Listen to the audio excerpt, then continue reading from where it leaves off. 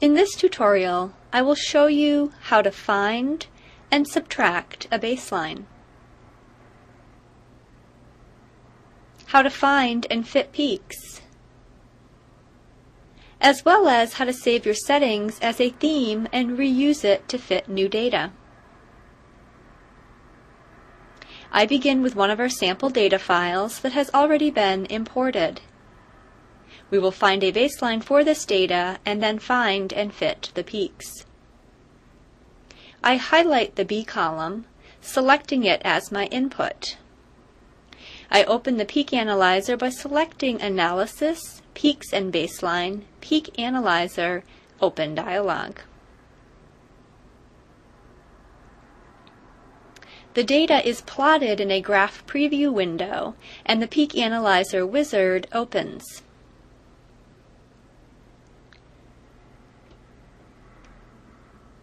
The upper panel displays a map of the available steps for the selected goal below.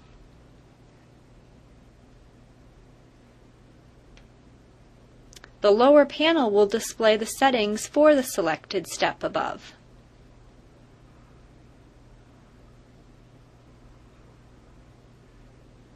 I will set the subtract baseline as the goal. As I do that, look above and see how the available steps in the wizard map above update. The goal that we actually want, the Fit Peaks goal, is only available in Origin Pro. We can now click Next to go to the next page, the Baseline Mode page. I'm now going to change the baseline mode from constant to user-defined.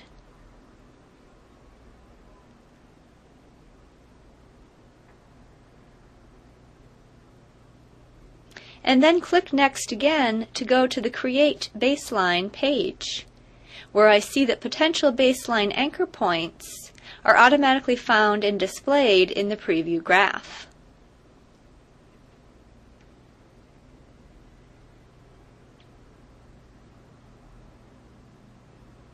To modify or delete some of these points, you will want to click this button here. After doing so, I can now click on one of these red squares to edit. I'm going to drag the point. When I have finished editing the baseline anchor points, I click the Done button. If I wish the anchor points to be actual data points in the spectrum, I check the Snap to Spectrum checkbox.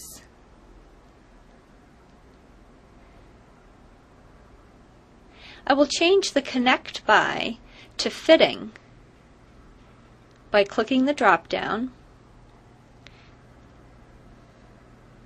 which will fit the anchor points to generate the baseline. We now need to specify the function used to fit the baseline. The anchor points are now used to perform a fit with the exponential decay function.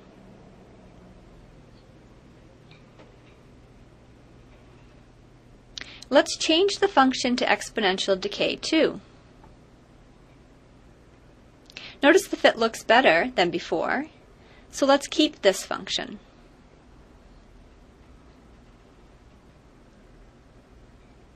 I'm now going to use the wizard map to go to the next page, Baseline Treatment.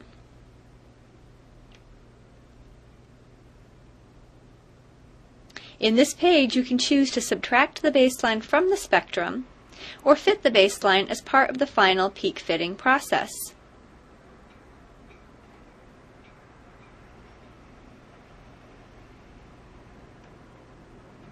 I will check the Auto Subtract baseline so that when I click Next, the baseline will automatically be subtracted.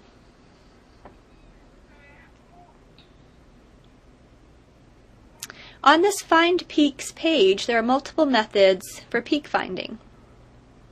Each method has options that can be adjusted. For the current data, we will use the local maximum.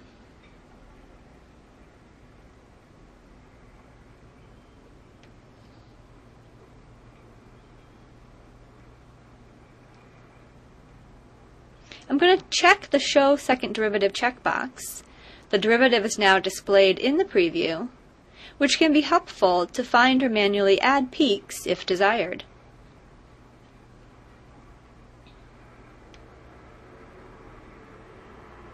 I will now click the Find button. 2 peaks are found automatically.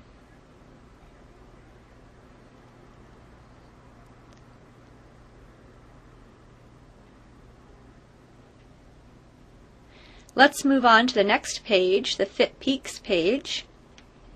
This page provides various options to control the fit and to configure the output.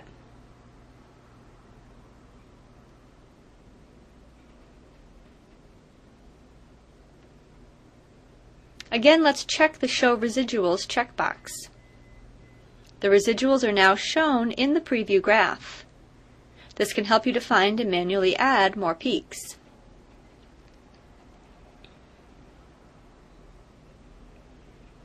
I'm now going to click the Fit Control button. The Fit Control dialog will open, providing various options to control the fitting process, including fixing and sharing parameters, setting bounds, tolerance, and constraints.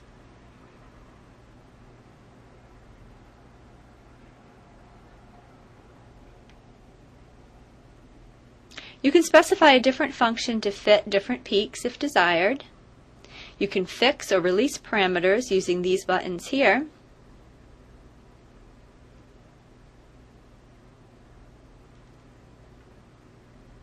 We're going to fix the peak widths or the peak centers.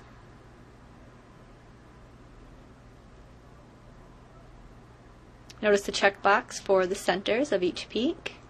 We're now going to click the Calculate chi-square, and notice the reduced chi-square displayed in the dialog.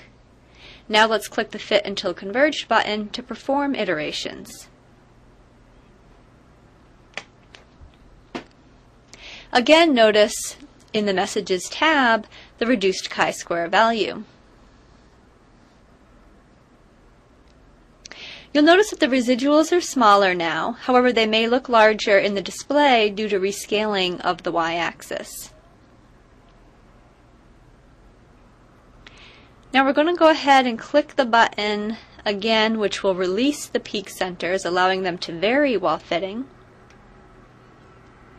After doing so, we'll click the Fit Until Converged button. And notice again the chi-square value has been reduced further. We can click OK. Go to the very top next to Dialog Theme and save the current Dialog Theme settings or the settings as a theme file. Save As will pop up the dialog where you can enter in a theme name.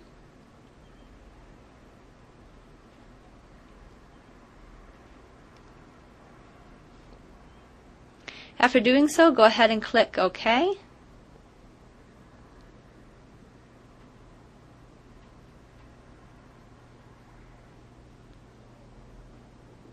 The analysis is complete, so we can now click the Finish button. After doing so, a graph is generated, a report graph, displaying the raw data and the fitted curve.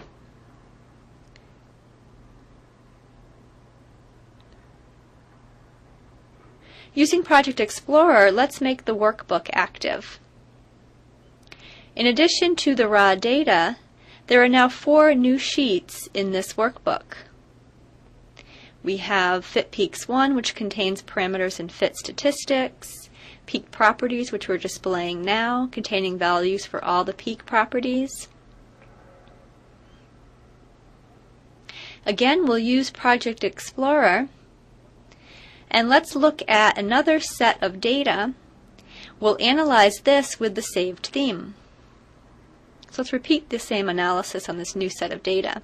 To do so, highlight column B, Analysis, Peaks and Baseline, Peak Analyzer, and then choose your exponential baseline fit theme from the flyout. The data is processed with the settings from the theme. The report is created automatically.